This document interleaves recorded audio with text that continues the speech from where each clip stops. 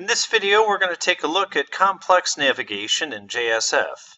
That is, how can we press submit or press some kind of button and have a Java class actually do some decision logic, and then based on that decision logic, we'll decide where we want to go next. So, the syntax that we're going to need is we're going to need something like a command link or a command button. But instead of a static action, we're going to have syntax like this, where we say action equals object name dot method name. What's very important is the object name has to be a ManagedBean. The method name needs to be a public method, and the important thing is that method name, or that method that we're calling, has to return a string. That string is going to come back to our navigation rule, and it's going to determine where we go next. So I'm going to hop over to the virtual machine, and in our previous video we had our action always go to search. Here we're going to change that to a ManagedBean. Hash symbol open curly, and we're going to say, I already have that class name plant search. So let's say search plants. I hate using a name so similar, but oh well. Search plants.execute. Okay. And so that's going to look for a ManagedBean called search plants, and it's going to look for an execute method. So we need to make that. So I save. And now in my UI package, I'm going to right-click and say New, and we're going to say Class. And for the class, we need to make sure that the name matches up as we'd like. So Search Plants.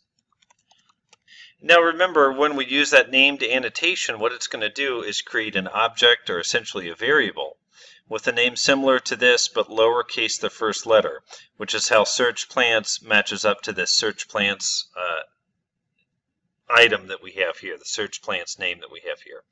Everything else looks good, so I choose finish. And in search plants, I'm going to make I need to add my annotations here, so named, and then ManagedBean.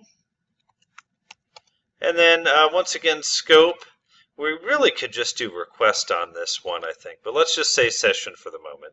So session in quotes, Control-Shift-O, and we'll go through our normal series of faces, that's fine. And oops, scope should be capital S. And save. And Control-Shift-O. And Spring Framework scope is fine. Okay, and now we need to make a method that returns a string and is called execute. Okay. Now, I'm just going to make some dummy data for the moment. So at the moment, we'll just say return search. We just want to make sure that it works as we think it's going to work. And then I save. Okay. So we'll do a build here. Right-click, run as. And then Maven install. And we'll give that just a moment. And it ends up that I used the wrong import on my ManagedBean. So I went ahead and changed it to JavaX Annotation ManagedBean. Rerun. Everything looks good. Probably safest to go ahead and restart the server in debug mode. So we'll restart, give it just a moment here. And then we're going to try our navigation again. Okay, we'll take a moment to restart there. I can go ahead and hit the page, and it will wait until the server comes up to render the page. Okay, just like that, the server's up. I'm going to type in redbud. And we're not hoping for anything major here. We just want to make sure that it still works as it has before. So I choose submit, and we see that it still works as it did before our ManagedBean. So how do we know that that ManagedBean actually worked, though? How do we know it's not just using an old cache copy of what we did before? Well, I did start it in debugging, and the nice thing about that, and the nice thing about having Tomcat integration in Eclipse, is that I can just snap the breakpoint here, turn the server on in debug mode, and it will go ahead and debug through this class. So I've started it in debug mode, so we will go ahead and hit submit again. And then we see Eclipse is flashing in orange, so click on the icon on the start bar is. So select that, choose yes, and sure enough we'll see that it has stopped us on this execute method. It's currently showing green. Now I don't have a lot of lines here, so I am going to simply play through, and as soon as I play through, then my web page will respond with plain results for redbud. So we see that it is able to access here it is able to actually go in and hit this execute method, and that's what's returning this text, and that text tells us where to go next.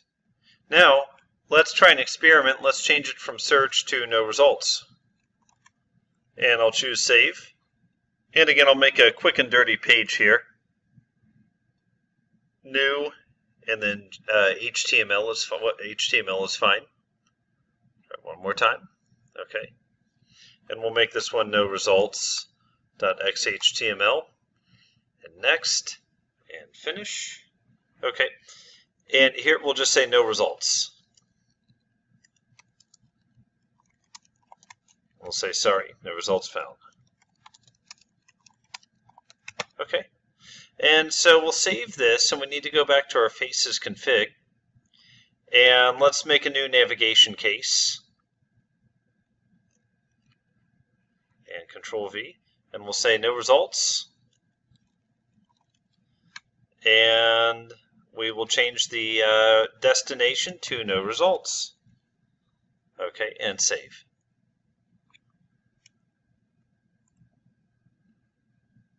Okay, run as a Maven build. Let's do a Maven install rather. And I'll run this, I'll pause the video for a moment, I'll run this and I'll start the server and we'll try it out. While the video was paused, I did find one thing I wanted to fix. I made that quick and dirty page, the no results page, and I didn't put any JSF syntax in it, but it did need a close slash on this meta tag. So with that, and with the server restarted now, I'm going to type any old text, hit submit. It's going to hit our breakpoint once again. I'm going to navigate back to Eclipse, and we see that the breakpoint this time is returning no results. So we're not expecting it to go to the results screen. We're expecting it to go where the navigation rule is telling us to go, and that is to the no results screen, no results XHTML. So let's take a look and see what we have. And sure enough, no results found. So in this video, we see that we can change our navigation. Instead of giving it a static string, we can tell it to invoke a specific method on a specific ManagedBean. In our next video, we're going to look at how we can make this a little more complex and actually make some decision logic where we're looking at what the user typed in, we're deciding what to do with it, and then we're returning a string that's conditional based on what the user entered. So I hope you enjoyed this video. Look forward to seeing you then.